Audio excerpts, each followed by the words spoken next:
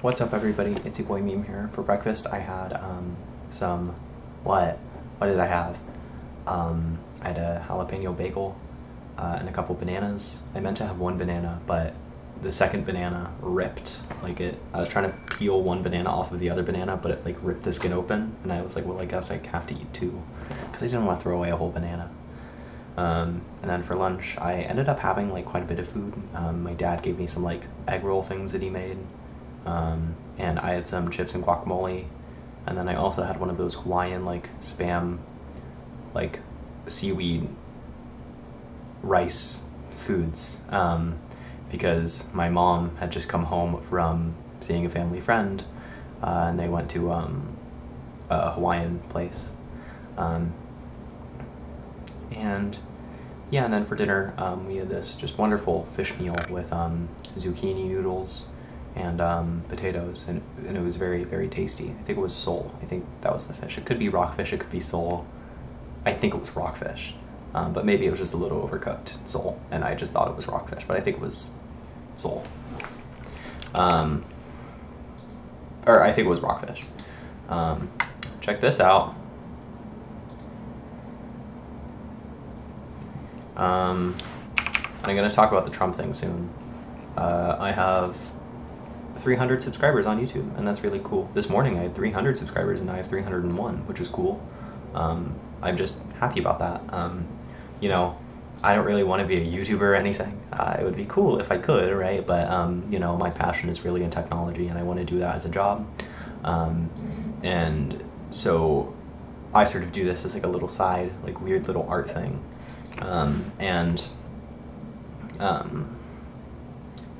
Despite that, it's cool to have like a bigger number next to your channel, you know, because you know, oh, I saw it in my teeth. Hold on. Oh, hold on, one sec. Yeah, it is cool to have a bigger number next to your name because, you know, it's like a bigger number, better person, you know. But yeah, it's cool. It's cool to have 300 subscribers because, God, when I got to 200 subscribers, that was a really long time ago. But yeah, also my subscriber count seems to be going up exponentially. It's kind of weird. I wonder how that'll go.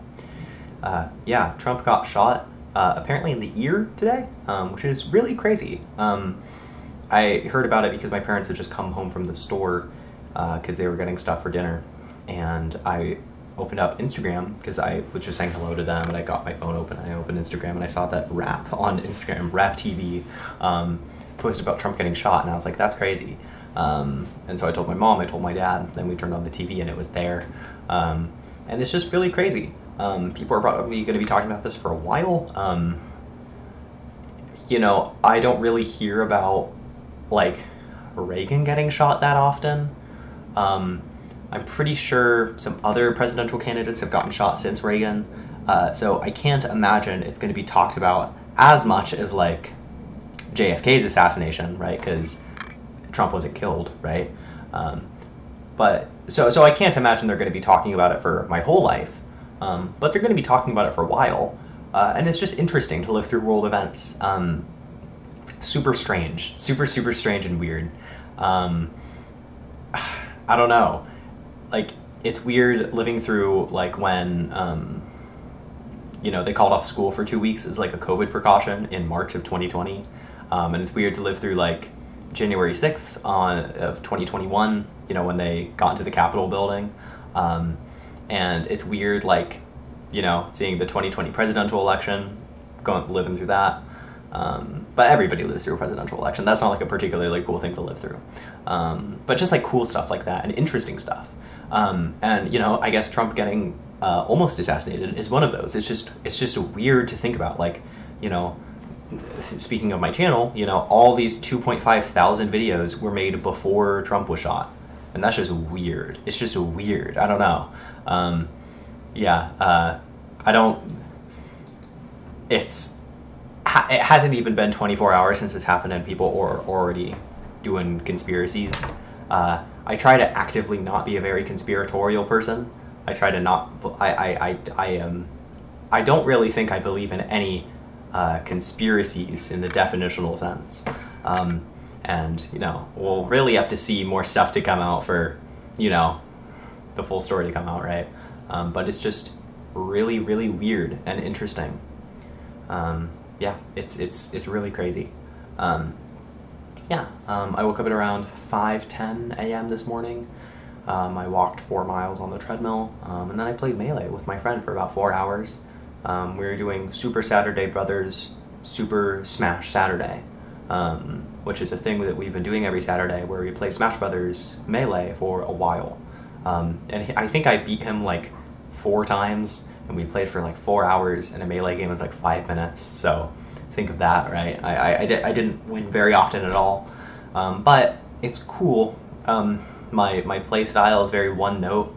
It's not very interesting. I just sort of just do the same moves over and over, and I'm very predictable, and that, you know, leads to me losing a lot. But despite that, it's cool because, you know, I recorded the whole thing, and I could just look at replays, but I like recording, you know. I recorded the whole thing, and it's interesting to see me at the beginning of the 4 hours and near the end of the 4 hours, because I don't know if this is just placebo, but I feel like I'm playing a little better. And that's just cool to see. I feel like, and I don't know how true this is, but I feel like when you're at the beginning of your journey and becoming better at something, over time, like near the beginning of you learning something, the increase in skill is very obvious, but as you get better and better, it gets smaller and smaller, the difference in superiority, I guess. And, you know, I just think that's interesting. It's cool to be at a beginning stage of something to the point where I can play for 4 hours and I can see a difference in my playstyle between the beginning and the end. That's just interesting. I recall back when I was into getting over it, speed running, I believe my best time was around 4 minutes. Don't quote me on that. I don't know how true that is. It could be 5. But I do remember near the end it got a little tedious because I had to play for more than a day to beat my last, or more than a couple days to beat my personal best. And it became irritating. I was like, man, like, you know, speedrunning, getting over it, and speedrunning in general sort of put me into a flow state that has been unmatched by anything else. And I think that's really interesting. It was a very strange, almost drug-like effect. But despite this, it's just not worth it. It's such a strange thing to be good at. And I don't think it comes with too much, like, financial gain or, like, being cool. Like, I don't know. Like, I don't know. It's just not that great of a skill to have, you know. And I'm still okay with it. I can definitely be getting over it in under 9 minutes still.